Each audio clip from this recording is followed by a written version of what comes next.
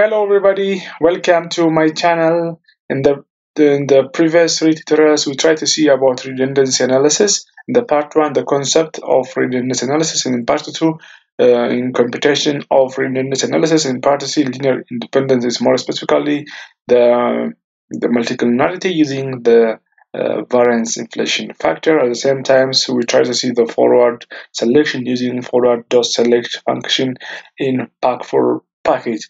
Today we will see the partial redundancy analysis. So the concept of partial redundancy analysis is it is a matrix of Y that explained by the matrix of the variable in the X in the presence of the covariables, in the presence of covariable or covariables. So this is represented as W. So there is a matrix Y, then explained by a matrix of the variable of what? X, again in the presence of what? Covariables or covariable, which is as designated W.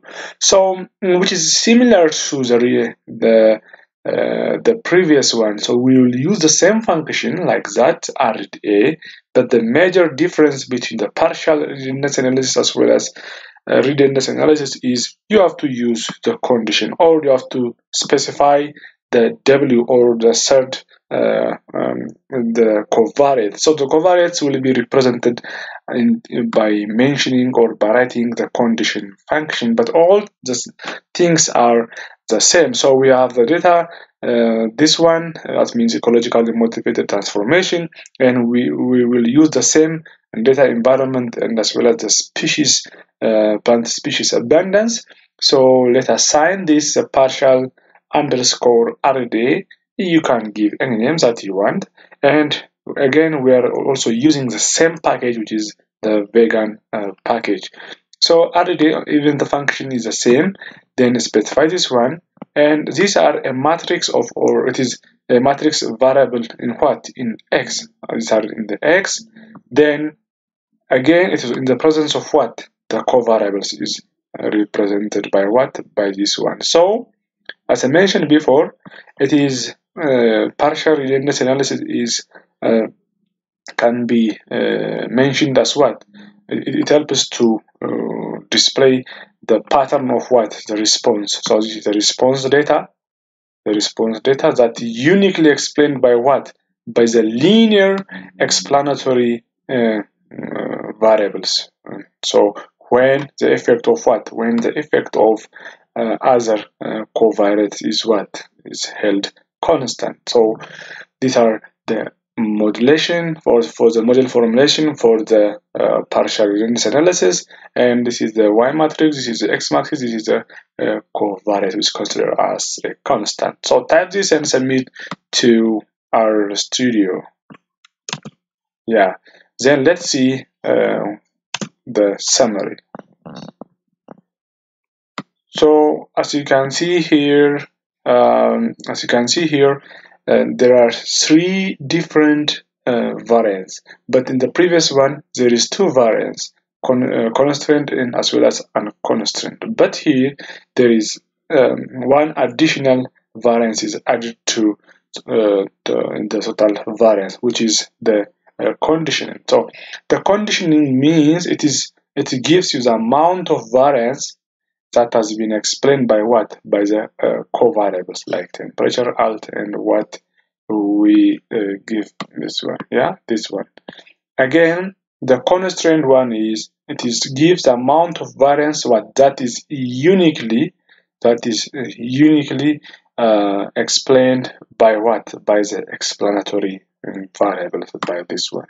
Yeah, by this one. While the unconstrained one, the last one, the unconstrained one, it's what simply gives the residual variance. So by this way you can describe, but all the remaining things are what? The same.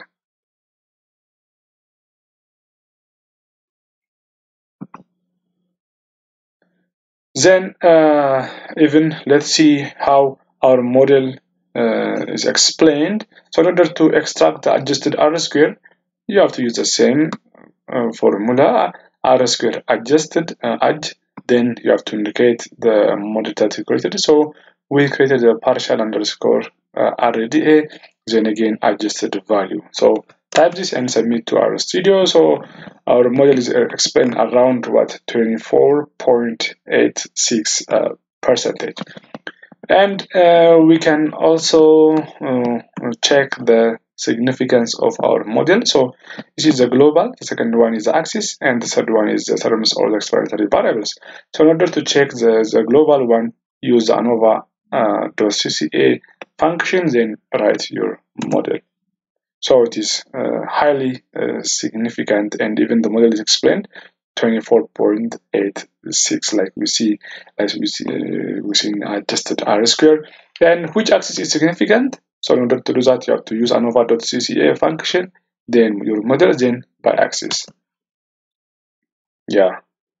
Out of 7 axes, only the first 2 axes are what they are. The first one is highly significant, while the second one is significant. But the rest is not statistically significant since the p-value is greater than 0.05. Let's see the terms. Terms is what is explanatory variables.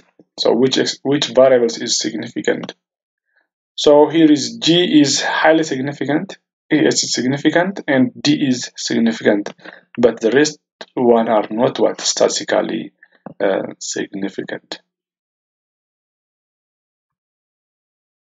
Then let's visualize the plot. So you have to use either ordiplot or the plot function and write the model. Okay, now let's bring this. Yeah, you can use this method, or you can use the second one. Yeah. So by this way, you can compute the partial redundancy analysis using our software. And if you are new for my channel, don't forget to subscribe and like and provide your valuable comment and suggestion to my channel. And those who already are family, please share to others in order to dispatch my channel and to reach the world. Thank you for watching. Have a nice time.